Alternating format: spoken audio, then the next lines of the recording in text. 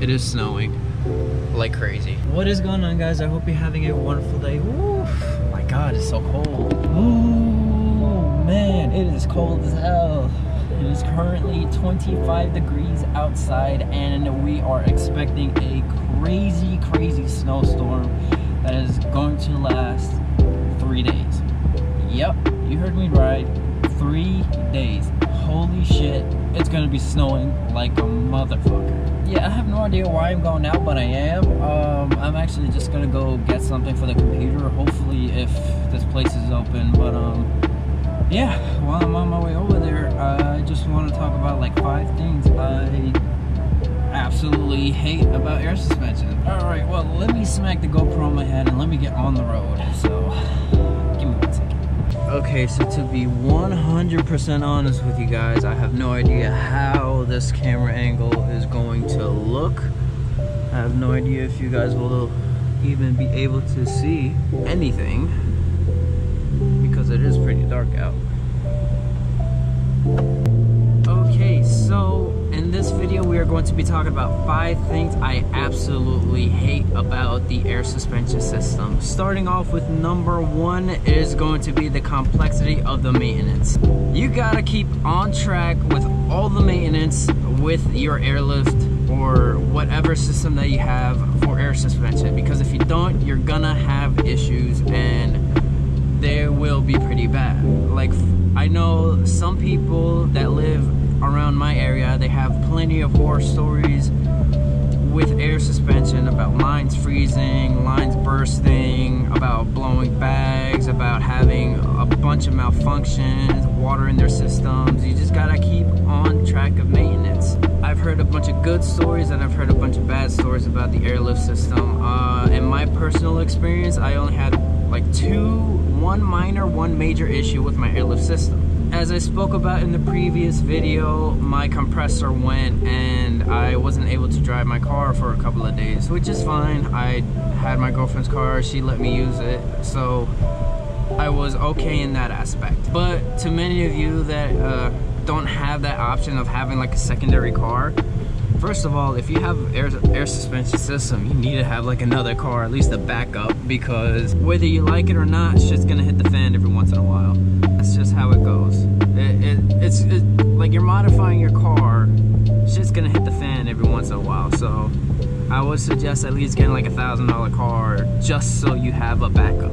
Now, this is definitely gonna be like first world problems about complaining about all like the, oh my God, air suspension and all that stuff, but I absolutely love it. I'm trying to be as non-biased as possible because I love the air suspension system. It's great, it's fantastic, I love it. But, you know, not only are you gonna have to keep on top of the maintenance with your car, you're gonna have to keep on top of maintenance with your air ride system, and that in itself is not a lot of work, but it's a lot more work that you have to do. So you're gonna have to inspect the system, you're gonna have to check your lines, you're gonna have to check the electronics, you're gonna have to make sure that nothing is pinched or nothing is getting broken or like rubbing on anything, because if it's rubbing, you might as well fix it then rather than later before you find out and then you're stranded somewhere. So that is something that you're gonna have to keep on top of. Another thing is that you're gonna have to empty your tank at least once a week, especially if you live in high humidity areas and you live in the Northeast where I am, and as you can see, it is fucking snowing like a motherfucker, and it's not gonna stop until Tuesday. Or by the time that you guys are watching this video, the snow probably would have been past like a week or so. But yeah, it's a crazy ass storm. It started today, which was Sunday, and it didn't stop until Tuesday. So it's a giant fucking mess. Anyway, basically, you're gonna want to make sure that you empty your tank. You're gonna want to do like this, you're gonna want to do that. You're gonna want to make sure that everything is okay with the system. You don't want to risk anything at all when it comes to like your airlift system, because especially if it's your daily driver, you want to make sure everything is okay. You want to make sure everything is nice. You want to make sure that, you know, you empty your tank every now and then, and make sure that, you know, you don't have any water in the system, because water in the system creates problems. Okay, so reason number 2 is the air suspension system is not cheap. It is stupid expensive. All right, so I'm actually here, so I'll be right back. And yeah, I'll continue all this when I get back. Okay, so the reason why I had to stop is because I want to go get a gaming headset so that way I can, you know, be able to game with the new computer that I got. I'll leave a link up there, but where did I leave off? Oh yeah. Okay, so reason number 2.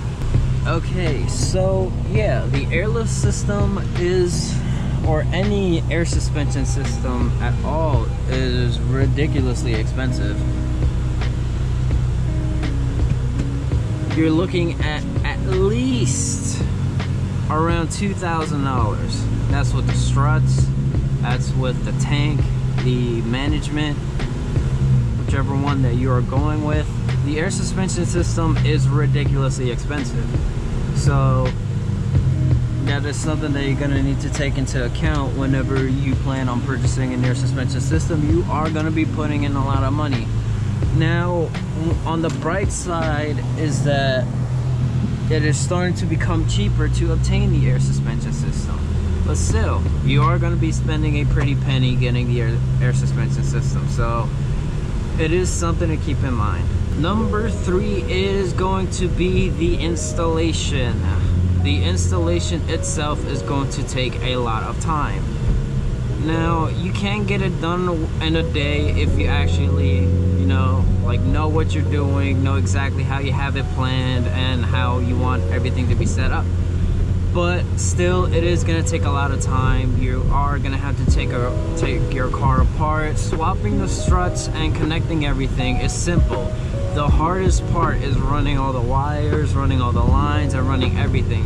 Because not only do you have to take into consideration is that if you want to run it inside in a manual car, you're gonna have to start drilling holes. If you want to run it on the outside, you don't have to drill holes, but you are gonna be, you know, risking your lines freezing and stuff like that. The air suspension system, it's pretty complicated with the install.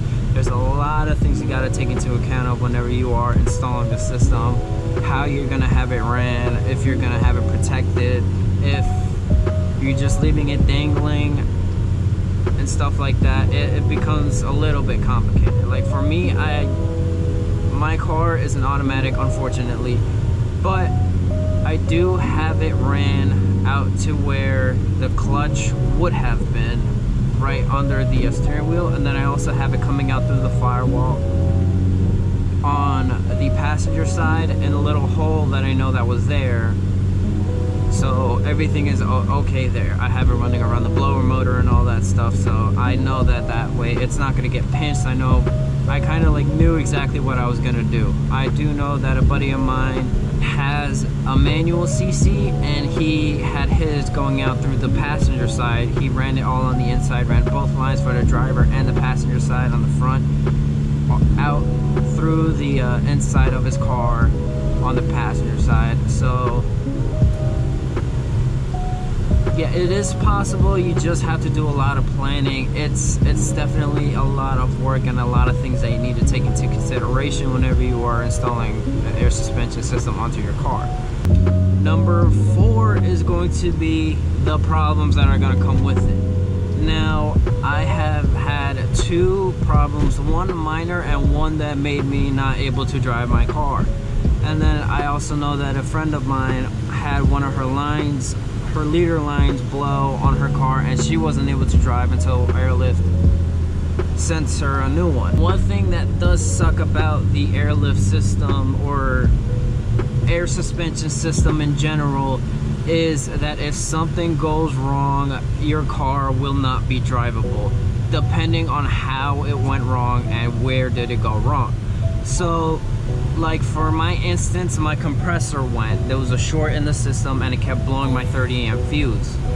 So that part made my car undrivable. Reason being is because whenever the compressor would kick on, it would just blow the fuse. I'm not able to air the car up, I'm not able to air the car down. The whole system will not work without that 30 amp fuse, because that is the main fuse that goes from the battery out into the manifold and the system. So with that compressor blowing, I was not able to move my car because I aired my car down and yeah, self-explanatory. No compressor, I can't air the car up. So that part did suck, and it did suck a lot. I didn't have my car for almost a week until I managed to get the compressor replaced on the warranty. It was definitely something that was unfortunate. The other issue that I had was that my controller wasn't reading the pressure properly on one of the bags. It only happened one time. It said that it was detecting like a slow leak, but there wasn't any leak at all. I checked the system, I shut the car off, and then turned the car back on, the controller kicked on, and that's it. That was the only time I ever had that issue. Other than that, I've heard plenty of horror stories where people are trying to air their car up and boom, the line goes and stuff like that. There is a lot more things that go into air suspension rather than, you know, just like coilovers. You just smack them on, and the worst thing that you have to worry about is blowing a strut. With the air system, not only are you worried about blowing a strut, you're worried about blowing a bag, blowing a line, blowing a leader line, and then if your compressor goes, if your manifold goes, there's a lot more things that, you know, you got to take into consideration whenever you're doing the airlift system, because there's so much more that goes into it. Not only is it dummy expensive just for the system, that's not even taking into account that you have to modify your trunk to fit everything in there. There's a lot of things that go into it. So it's definitely, I love the air suspension system, but you definitely have to be wary of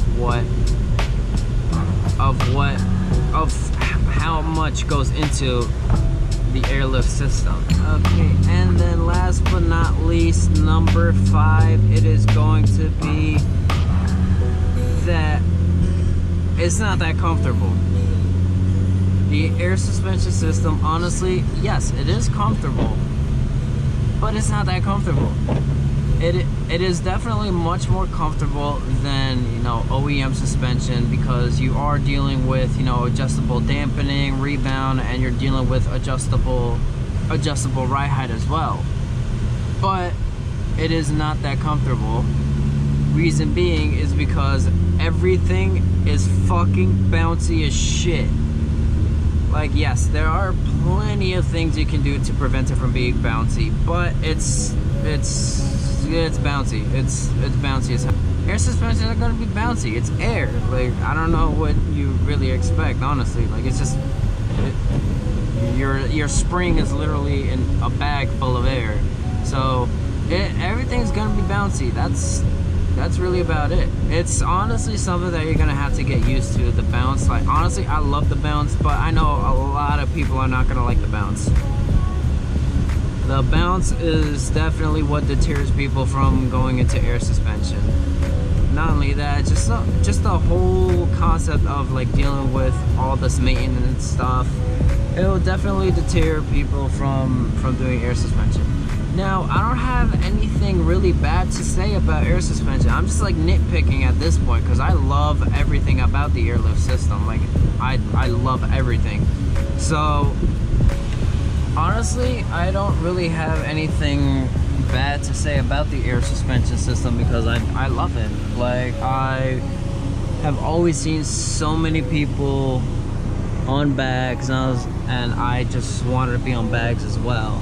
So I absolutely love being on bags. Being on bags is like super fun, and I just love it. Like, honestly, I'm just nitpicking at things that, you know, I had to get used to, but honestly, I love the entire air suspension system, like, and I don't want to go back. Eventually, I'm gonna have a car that's on coils, because, you know, I love coilovers. Coilovers are one of the things that, you know, your car is permanently low, and it's just super fun being super fucking low for no reason at all. But at the same time, just being able to drive super low, park your car, and then air it out even lower is honestly super awesome in my opinion. Like, I love it.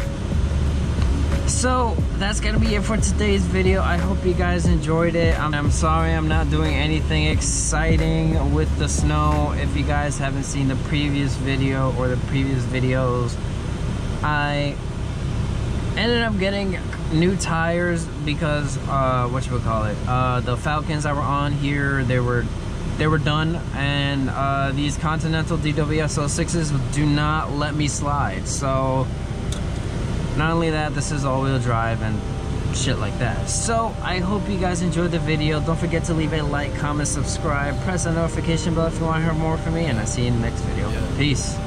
I got my own problems, I don't want your drama. I'm chasing the commas and breaking the sweat. I'm tired of people that's using my energy, showing fake love if you breaking my neck. Don't care about music, don't care about shit. You just hopped in the game and now you wanna check.